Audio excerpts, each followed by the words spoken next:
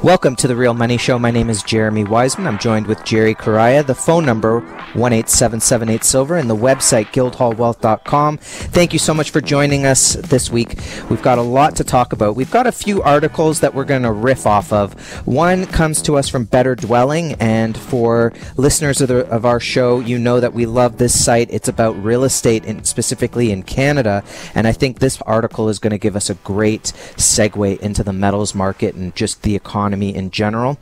Jerry, you've brought one from Incrementum, which is a great extensive article talking about the difference between inflation in the 70s and inflation today, how that's going to reflect on the metals. And if we have time, we'll get into this article from Jeff Clark, which I think would tie into the real estate one, because the title is How Gold and Silver Will Someday Make a Vacation Home Very Affordable. Great. In the meantime, let's before we get started, let's talk a little bit about what we've seen in the markets recently, what we've seen over the course of the year, and give a bit of perspective, because I think, Jerry, when someone is new to the market, they're looking right now and they're seeing gold is down 9% on the year. Silver is down just under 1% on the year. And even though it's, as we tape the show today, it's only March 12th, it feels like either nothing is happening in the market per se, or the Wall Street Bets Reddit was a bit of a bust. What's your reaction to someone who's looking at the current numbers and feeling a little deflated, let's say? Very short term, we are seeing things play out very quickly. The silver squeeze, the Wall Street Bets, that was just a month and a half ago, and the hype has definitely cooled off. The hype, tailored off, and people were looking at other realms in the market. But the short-term 9% down on gold, we just have to remind ourselves what gold and silver did last year. We had a great year last year. Both metals were up close to 35%. And to have a little slight retracement, this is, again, expanding a little bit beyond short-term. Let's look medium-term now, guys. We're having a little bit of a correction, all to do with the 10-year Treasury yield and currencies, that is medium term, because this cannot continue for much longer. And that's also going to be a bit of a buying opportunity, because I was listening to an interview with Michael Pinto, and I'm actually reading his book right now about the bomb bubble collapse, and he talks about the fact that, okay, the interest on the 10 years gone up, that's good for the dollar. They're also going to open up the economy very soon, which is also going to bring goodness to the economy. And it's also, but then at the end of that, towards the summer, you're going to get this cusp of, Jerome Powell's going to come out and say, well, we might have to start easing the monetary policy here and pulling back because things are so good. And we'll get into more of this, the idea that you can't just keep printing money without a consequence, and the money doesn't mean that the value of the dollar is any good. So people are going to wake up to the fact that get right back to the fact that the dollar is a dead currency, and you're right back to where we should be, which is gold rising and the dollar falling. And that's really, we're just in this sort of momentary lapse of excitement about the end of COVID, and we'll talk about that throughout the show, because we are at the 1-year anniversary basically. And with that narrative of reopening the economy, it's almost like that the phrase that says, buy the rumors, sell the news. They're hyping up this anticipation of us getting back to quote unquote normal, reopening, and then we're going to have a booming economy, so therefore we're going to have to taper, and the markets will go through a taper tantrum. Jobs were lost, industries have been shuttered. You can't just pick up the economy and kickstart and get going right away. It's not going to work like that. So buy the rumor, sell the news. When it actually plays out, as time progresses, we'll see how we actually fare. This economy is not ready. As much as we want to reopen, the damage has been done. So I agree. I think that from an economic standpoint, if you had a restaurant that closed, it's not like you're just going to wake up the next day and open a new restaurant and create new menus and all of that, get a new premises and all of these things. On the other side, I think they will pump up the fact that there is going to be hiring. The economy is reopening, so there is going to be rehiring, and so that there will be a bit of a bump along, a bump up, which is positive. But what you're talking about is more like the long-term fundamental structure problems that's been related. And then, of course, you get into the fact that the governments, and again, I think this article from Better Dwelling that we're going to talk about later in the show really taps into that. Just the amount of government intervention and the distortions caused by that. It's definitely one of those things where the cure is, how's that go? The cure is worse than the disease. And I think that's probably should be the tag of the show today in terms of what this is, because that's what governments are doing, or central banks, I should say, is they're trying to cure something, but it's not healthy for us. Not at all. And I think that the disease is overall inflation, and we're going to get into that a little later in the show. Actually, I think predominantly the entire show is going to be about the money printing of these draconian central banks.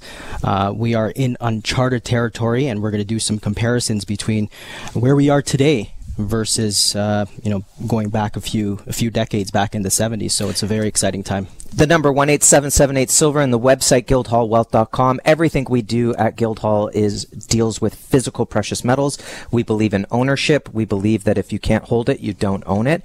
And Jerry, I was having a discussion yesterday, and it's kind of a formula that I've been working with over the last little while, speaking of inflation, about just understanding how to be successful with registered accounts. Now, I'm not an advisor. We're not advisors. If you're looking to get involved in this market, please speak to those you trust. With that said, obviously we do a lot of observing with all of our clients, and I've just come to realize that the whole game of the RSPs is you defer your income. Great. Now what do you have to do?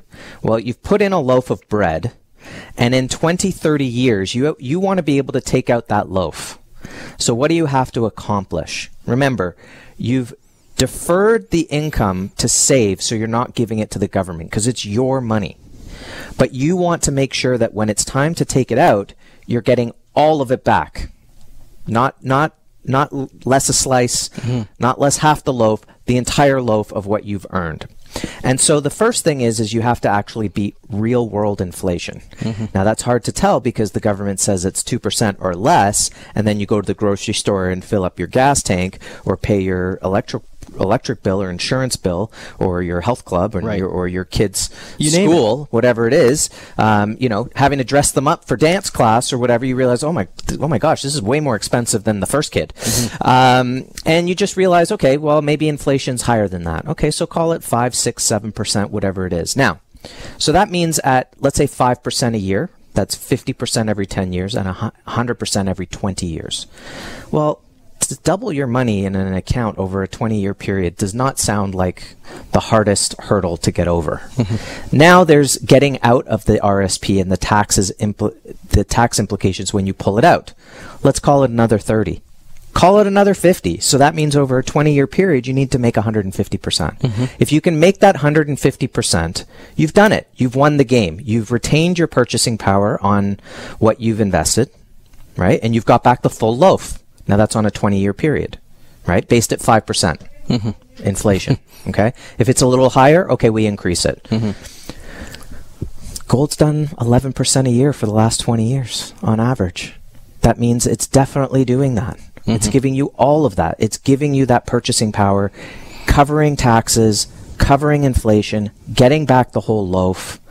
This is the whole purpose to me. This is my theory that I've been working on, just to understand what the goals are. I think most people go into investments and they don't even know what the goal is. No. What's the goal? Well, I want to make this. I need to make money, whatever it is. And, the advisor goes from there. Well, we did this year. Okay, but what's the anchor? What's the... That's right. What am I actually? What's the goal here? How do I know what I'm testing this against? So that's what I'm testing it against. I'm saying, are you beating inflation and covering the taxes to pull it out? Exactly. That's my spiel. Exactly. And with the bank, you have to also remember, if it is a mutual fund that you're going to be in, you have to also beat the MER, the ratio that you have to get over a year over year. And plus, the average investor, let's just call a spade a spade. We don't know what's inside of those mutual funds. At least with gold, you're getting that performance, the 11-12% per year minimum. But again, the whole point is you want to put your money, your capital into something that you trust, that you know will be there, that won't go to zero, and that is safe.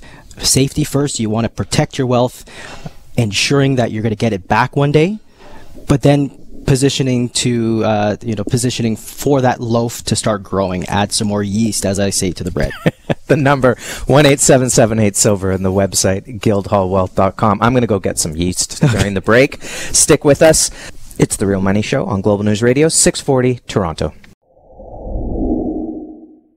We're going to get right into this article talking about the real estate market, the bubble in the real estate market. Before we do, I think it's important also just to return to the first thing we were talking about, Jerry, at the top of the show. Just looking at the fact that gold's down a little bit that so far this year, silver's down just a touch at this point. But I just want to reiterate something we talked about last week on the show, which was that back in March, this time last year, the price of gold was trading at $1,675, which we're above that right now. And it went down to a low of $1,478 within about 10 days. That was a $200 downdraft, or a 12% swing. And then it moved up by April 14th. It moved back up to $1,736, back up to $258. And from $1,736 by August, it was up to over $2,070, which, again, that was a 19.5% swing in price. On the silver side, you saw silver trading at the end of February last year, 2020, close to $19 an ounce.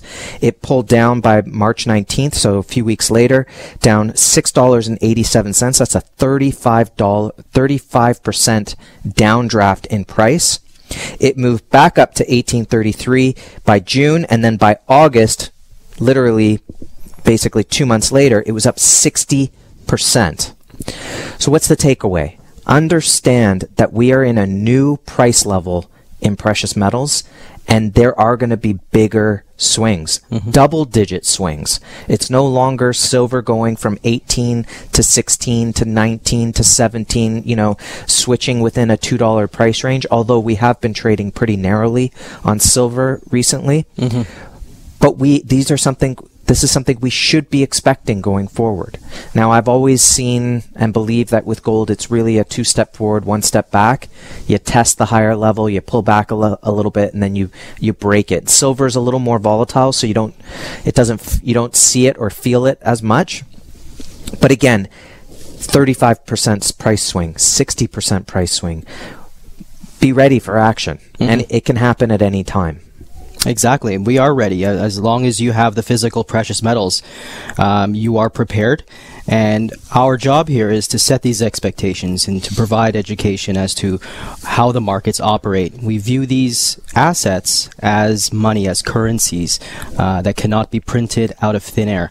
So when you see the money markets slosh around, and when you see the gold and silver prices slosh around, remember that they're algorithm driven. Anytime you see a drop in paper, who's really selling that silver? No one's coming to Guildhall to sell any gold or any silver. I can't even remember the last time someone sold some meaningful product. Maybe some 1 ounce bars here or there, but meaningful, sizable sellings. We're not selling it. We're not seeing it. Yeah.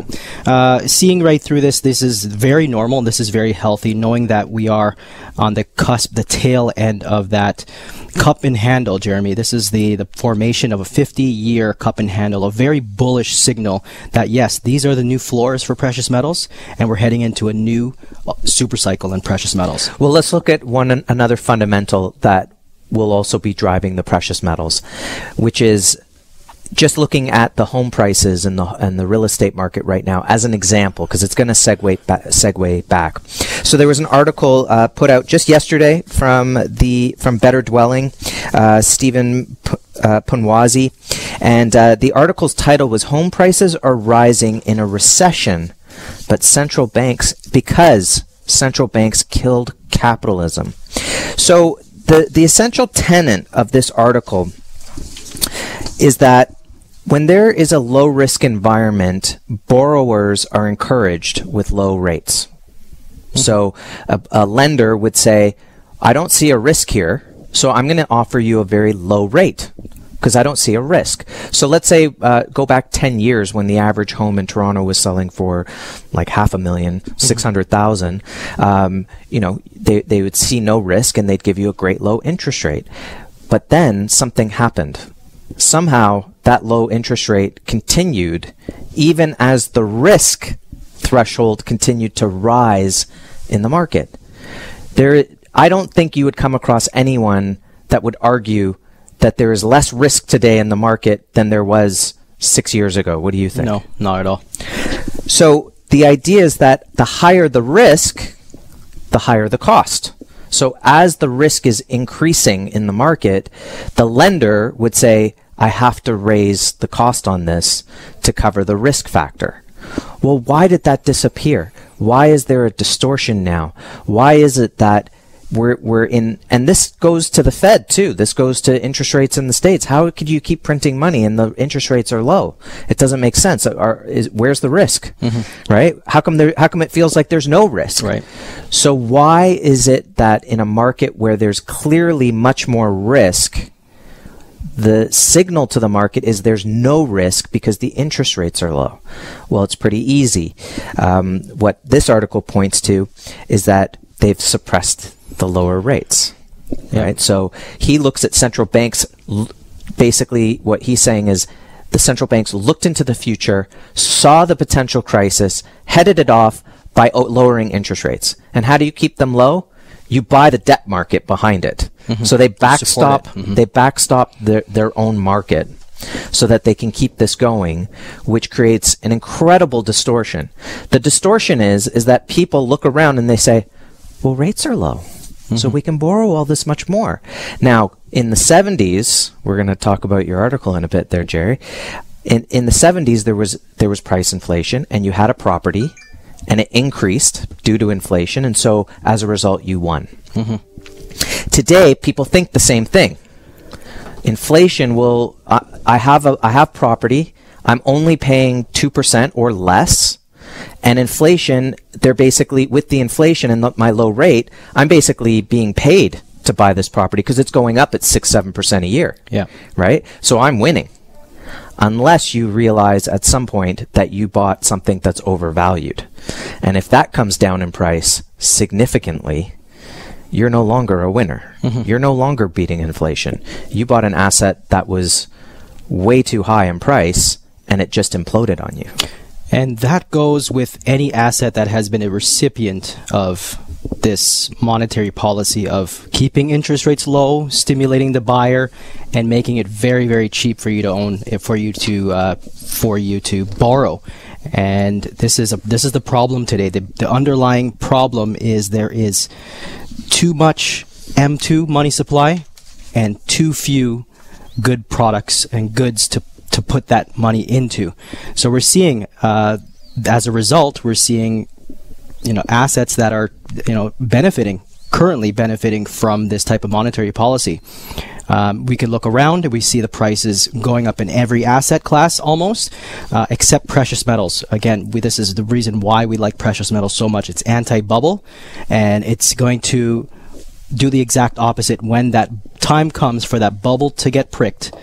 This is what will happen when everything reverses. Precious metals will reverse and go in the opposite direction. And I feel with regard to precious metals, one of the things I've learned by being in precious metals and seeing the price rise despite manipulations, despite banks trying to keep the price low, despite the machinations of the US dollar versus gold or whatnot, is just that it ultimately always moves up. Yeah. And so you just kind of have a comfort in that at the end of the day on what you're seeing there. So this article, getting back to this, he talks about the fact that because rates are cheap, there's now a crowded trade because everyone wants to get involved, because everyone can get involved because the rates are so cheap. So the market is no longer functioning in a free market way where those who can't afford the risk can't get in. Right? So people can afford the risk. The risk is being completely ignored. And you can see the bubble in the market. There's people giving letters to the sellers here's a picture of my family. Here's a letter. We really want to buy this property. I mean, that's desperation. I know that in the States, I think the housing at the bubble peak was just over 4 times earnings, or 4 times income. Mm-hmm. Right? I would assume right now in Toronto at least that it's higher than that, which would be an indication of a bubble. If someone has an article that shows us that, we'd love to have that. So at the end, in this article from Stephen Panwazi, he basically says what we're seeing right now doesn't happen in free market capitalism. It happens in communistic regimes. This top-down control on the economy and suppression of rates and suppression of risk. And I don't think that it was intentional. I think it was that government and central banks are scared of seeing bad things happen on their watch, and they just don't want to deal with it. They want the easiest route, and so it's just, let's print money, let's lower the rates, let's keep this distortion going. We need the real estate market. We can't afford to have it pop. We can't afford to have it go down. So what do? They print money, they lower interest rates, they stamp out the risk concept, and what does it do? It fuels the bubble. No wonder so many people do not want to get back into this market right now. They're selling homes. They're saying, what do I do with it? I can't put it in the bank. I don't trust the banks. And I'm not getting any interest in the banks. So what gives? I can't go back into the real estate market. I feel the risk. I understand the risk intuitively without intellectualizing it the way this article does. And so they're looking at alternatives. Can't go into stocks, if that's how you feel, because you'd look at the stocks and say it's 200% of GDP. Yeah. Right? How many of them are zombie companies with massive amounts of debt? What happens when the interest rate goes up? See, this is another part that actually was mentioned in the article, this idea that money printing and debt and creation of debt depends on low interest rates. Well, what happens if that changes? It's pretty scary. That's right. Pretty scary to think about what happens as soon as, you can't do it in perpetuity. Eventually, you've got to pay for all this money, right? So that's why they call it a taper tantrum. When you start jawboning and talking about it, you're going to see the fluctuations and the volatility that we're seeing right now in today's markets, not to mention the amount of money printing happening. They just passed the $1.9 trillion stimulus bill in the U.S., and we go through that figure and we're realizing, wait a minute, where is the people's money? Where is this money really going? So the blinders have been put on to everyone. They're suppressing all of the information from us, but we're seeing right through it. Investors are coming into precious metals hand over fist, and we're very excited to help people get into the market. That stimulus was an abomination. I mean, at 1.9 trillion, I think they only handed out 100 billion to actual people in terms of checks. That's right. So it's equivalent to me saying, hey, Jerry, give me $100 and I'll give you back 10. Sound good? Sounds great. Doesn't that sound wonderful? Wouldn't you take that on? No, but Jerry, here's the thing. I'm going to give you $10 right now. You don't actually have to give me 100. I'm just going to take 100 from you over the next 10 years. How does that sound? It still doesn't sound good to me. So you want to get out of that. You don't want a part of that. The best thing about precious metals is there's zero counterparty risk. When you actually own physical precious metals that you can touch and feel, it means that no one can take that away from you. No one can print that into oblivion. Thousands of years shows us by history that gold and silver are safe havens. They've never gone to zero. And in this type of atmosphere, hey, who knows? Maybe one day your favorite vacation home will be very affordable because of silver. We've been talking about all things gold and silver, but we've been also talking about the real estate market and inflation and governments and central banks printing a whole smackload of money that eventually we all have to pay for. And we're going to pay for it pretty hard with inflation. So how do we protect against that? Of course, have some gold and silver in your portfolio, and that's our opinion. And with Guildhall, you can own it directly. You can buy it direct, take it home, go to guildhallpreciousmetals.com, pick out your favorite coin, bar, and you can have it shipped to your door. Payments are very easy, or you can give us a call, 1-877-8-SILVER. We can help you directly. And of course, you can hold physical precious metals in a registered account. What that means is your product is held segregated, allocated. It's your own sub-account at the vault, independent vault, outside the banking system, but it's still IROC approved and in your registered account. We even have people who have RIFs and lifts where they have to take out their funds on an annual basis. And what they do, Jerry, is they actually take it out in kind. So they actually remove their physical product and we have it shipped to them directly. Now, I don't know any investment out there where you can say, you know what, I really want my Apple stock. Can you ship that home to me? No. It just doesn't happen. It's either cash, ship me my cash. Equivalent, yeah. Or send me this actual asset. So I'm amazed by this every day. I love the fact that when people own this, they really can see and feel that they have no counterparty risk. Exactly. Sometimes it's almost too hard to believe because it's so simple, and they wonder, well, where's the contract? Right. And you have to look at all of the other contracts that are out there, whether it's a gold-backed fund, an ETF, a pool account. All of these things show that ownership is held with the custodian and not with the investor. The owner. And that's what makes it an investment, because there's a counterparty. That's right. And it doesn't matter how much you trust the counterparty, right? It's still an investment, right? It's like when you, I guess if you have to get a marriage contract or whatever, right? A Prenup. Thank you very much. It's a complicated word. But you know what I'm saying? Yeah. It's like, oh, well, I trust this person. Yeah, but you just got a prenup. Right? No. So, okay, it's a business deal, but that's still an investment. That's still, it might be a terrible analogy. I don't know, but you can catch the drift. Yeah, I catch the it. idea is that there's a counterparty and you know it. And then in this case, there is no counterparty because you know you own this product and no one else can touch it. So we've been talking about inflation, and one of the best examples of inflation that we've seen happened in the 70s. And you've got an article here talking about exactly that and what happened to the metals as a result. Exactly. Now, we talked a little bit about the stimulus in the last segment, the 1.9 trillion stimulus that was just passed this week by in the U.S. And another 3 trillion into infrastructure is pretty much hot on its heels. So inflation is that elephant in the room. It's coming whether we like it or not, and this is why I love charts and looking back throughout the decades, even centuries.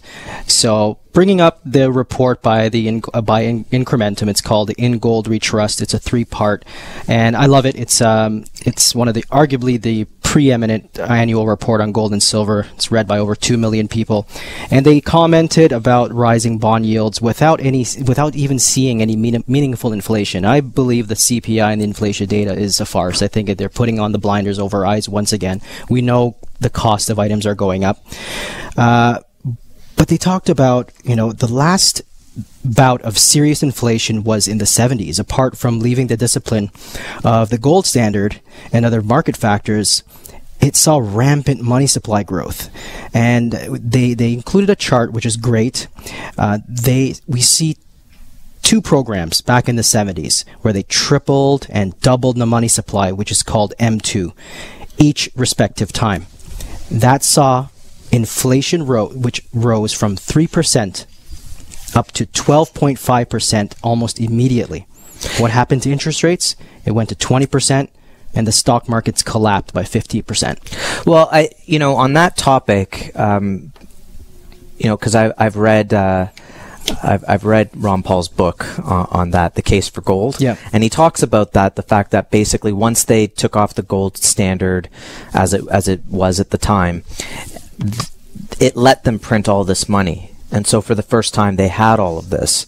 We know that, of course, Nixon then put in price controls, which is something that had been done back in the Roman era. We're going to print all this money, and to stop people from realizing all of this printing, we're going to put price caps on everything. So even if you need to raise your prices in order to stay in business and stay profitable, we're going to stop that. We're going to stamp that out. And that led to a lot of the lineups at the pumps, all of these things. So, and then the difference between in the 70s and today is that Volcker raised interest rates to 20% or 18%, but there was a savings rate. So that's right.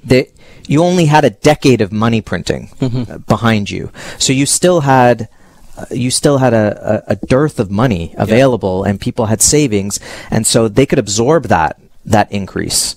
I'm sure there were people that walked away from their homes at the time. I'm sure there was some fallout from it, some collateral damage. But as a whole, they could do that.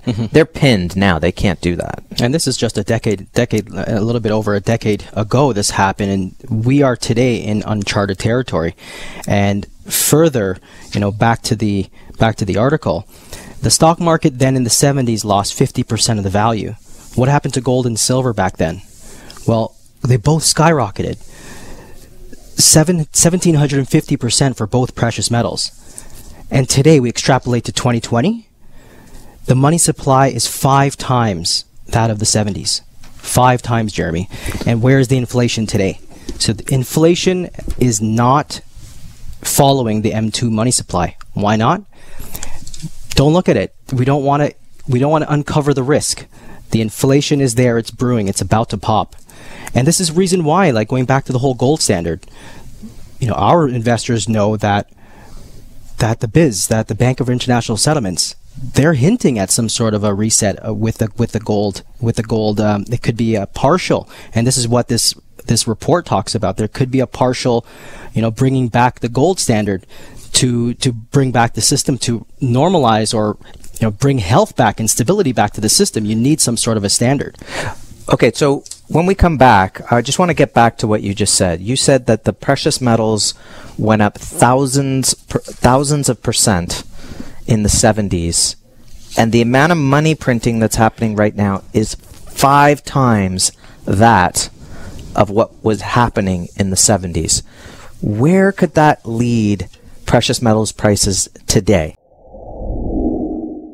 The number 18778 silver, the website guildhallwealth.com. If you're just joining us, Jerry, you've been talking about this article in Gold We Trust article from Incrementum, read by millions of people. And one of the things that you were noting from the article is that the amount of money printing that happened at the outset of lifting the gold standard today, it was a lot back then in the 70s. Today it's 5 times as much. Yep. And at the end of the 70s, we saw gold and silver respond to that inflationary event by moving up over 1,000% each. Is that right? Yeah. That's exactly what happened. And the key takeaway of this for our listeners is just know that the more you print, inflation follows that. Well, we're printing more than ever before, but inflation is not following that. What has to happen? It has to correct, and inflation will follow eventually. And there's 2 things that can happen. They can just say, we're going to keep printing and just go full out hyperinflation. We're just not going to stop. We're not going to take our foot off the throttle until this goes off the cliff, Thelma and Louise style. Or we start to taper and we have austerity and we get massive deflation. Maybe there's a compromise there somewhere in between where they say, you pension funds aren't getting your money. You people who have to buy in have to put in more. Wow. We're going to default on this. We're going to keep printing money, but you're not getting any of it over here, just like Bear Stearns kind of thing. Yep. Right? We're going to print money, but we're going to pick and choose who gets it. Like so some people are going to fall, some people are not. It's going to be potentially crazy mixed signals. But you have to understand the fundamentals that you can't print money without any value. That's the problem with Bitcoin too right now, because what's the value of it? It doesn't have any intrinsic value. You can't buy anything with it. We've had clients try, and not only that, what I've noticed with that is the exchanges are raising the cost all the time on you. Yeah. I had a client who just converted out of his crypto, and I think when he bought it originally, it was like 2%. And now it's up to 4% to exchange his money, right? That's because there's so much more happening on it, and it's such a slow process anyway. They have to cover, because it's also volatile, so they have to raise the rates on that. Very different in precious metals. The reason you have higher premiums is because there's no product available, not because there's lots of product available, not because you can buy an increment of a half an ounce of silver, or 0.0085 of silver, right? I know I'm ranting a little bit, but the point is that in silver, it's very clear that there's a lack of physical product. We can only bring so much in through the through the refining capacity, sourcing, refining, wholesaling, retailing. Yeah. Right. There's only so much that runs through that system at one time. So you're going to either need to see sustained lower prices for a long time here before premiums start to come down, or prices have to rise to reconcile the fact that there's a massive demand, low supply, and the paper price is BS. Yeah. That's exactly what we're looking at right now, and that's not going to change. I mean, the report also talks about institutional investors. Right now, it's just the average investor coming to the market. But what happens if the pensions start coming into the market, into gold? The report talks about a 5% allocation in all of these other markets, whether it be mutual funds, pensions. They talk about the largest and 10 largest investment banks. It would squeeze the gold and silver market to a point where it will increase the demand by gold investment by 8,000%. Again, just a 5% allocation in gold or 2% allocation in gold by all of these majors. The premiums aren't coming down. That's the whole point. But we are in uncharted territory for many things like this monetary policy, even Bitcoin. It's relatively new. It's still trying to find its place, its real value. So we do see that there is benefit to the blockchain, but we just don't know which one. Which coin will it be? Yeah, so it's still risk on with that, whereas precious metals is a defensive. So that's why there's room for both in a portfolio. Oh, yeah. What I think is interesting about institutions, though, I hope that the Reddit, Wall Street Bets, this new hot spotlight on the gold and silver market and learning about that market, I do hope that those institutions decide not to go with the ETF and to go with an actual allocated product, because the ETF, if they go with that, they're hurting themselves, because the ETFs can take that fake product that they never acquired, and since they have it fake, they didn't actually go out and get it. They're now going to short the market, and the market's not going to go anywhere. Yeah, central banks give us the biggest message. They never bought ETFs for their reserves. Central banks are motivated, especially since the great financial crisis of 2008-9. They were motivated to shore up reserves with an asset without counterparty risk. Not digital. It's got to be held entirely outside of the banking system. That's what we do here at Guildhall. But even more, they're anticipating something. They don't want to go through another great financial crisis. And there is a school of thought, a system going back to this whole great financial reset. What does that look like? There's a common school of thought the report talks about, whereas a system where the M2 money supply, which is in the trillions, probably the quadrillions, perhaps, if we're going to throw in derivatives in this market, but that you're going to have to back up that M2 money supply with just a 40% value in gold. So not a full-on gold standard where 100%, it's not practical, as the old Bretton Woods system had it. A 40% value with gold. What would that put gold? Okay, hold on. We need the sound effect, the alert. We've got a quote alert going on. Where do they say the price of gold is going? Yeah, this is the cowbell moment. This is cowbell moment. Where does that leave gold? With a 40% allocation to back up that M2 money supply, it puts gold at $24,000 right now, which would at just a 30, bring the silver to gold ratio to 30 to 1. Where it should be historically, going back ages. Well, it should be 16 to 1, but we'll say 30. That's fine. $800 silver, $800 per ounce silver. Okay, I'm gonna take your 800 an ounce silver. Okay, I'm gonna raise you. Jeff Clark from goldsilver.com. He writes really good articles, by the way. He's a good one to follow. We talk about him a lot on the show. Mike Maloney had a good hire with that. We talk about the gold-silver ratio. Well, what about the gold-real estate ratio? I talk about it with clients all the time, just as another indicator to look at to understand what the value of gold is, what the value of silver is. So he's actually put it together. And he said that in the article, I'm just going to give a couple quick quotes here. You can see that gold's peak in 2011, it took only 135 ounces to buy the average price home in the U.S. In 1980, speaking of inflation, Jerry, good job bringing that article, 85 ounces. 85 ounces. Now, everyone listening to the show, I want you, when you get home, when you stop driving or whatever you're doing, pick up a pen, grab a calculator, go look up a home. It's $1 million right now to buy a home in Toronto. I want you to divide that by Canadian price of what? Let's say $2,300 an ounce, $2,400 an ounce. So take $1 million, divide by 2,400, and see what it costs right now to buy a home. It's not $85 an ounce, and I can tell you it's certainly not $135 an ounce. Now, he goes on to say that it takes right now, the average home in the U.S. Over 15,000 ounces of silver. I think if you do the math on a home in Toronto and in a good neighborhood, you're probably looking at a virtual ton, which is over 32,000 ounces. And in 2011, it took 5,500. 5,500. In 1980, wow, less than 1,500. So the takeaway here is if you can get yourself 1,500 ounces of silver into the market today, you just might be able to afford a cottage outright with that silver. And at $800 an ounce, yeah, that's about right. That's about $1 million for a cottage, right? Yep. And precious metals will do that. And I always talk about get yourself 2,000 ounces of silver. It's a measly $70,000 today. You can buy yourself an average home wherever you'd like. You're making the rules with your precious metals. I love that analogy because it's all about hard asset for hard asset for me. That's the play. It's either you're rolling that silver back into gold and running up the ratio once again, or you're rolling out of silver, you're getting yourself a cheap property or a property with your asset that has tons of purchasing power. And if 70,000 does not seem measly to you, you can start stacking and pick up some silver at, it's like $450 for a 10-ounce bar, or just over $400 for a 10-ounce bar, and you can start stacking today and work your way up to that. And we're ready to help. The number 1-877-8-SILVER, the website guildhallwealth.com. Well, guess what? That went by fast. Too fast. That was crazy. It was a lot of fun talking with you today about this market, and thank you for all of the listeners joining us this week.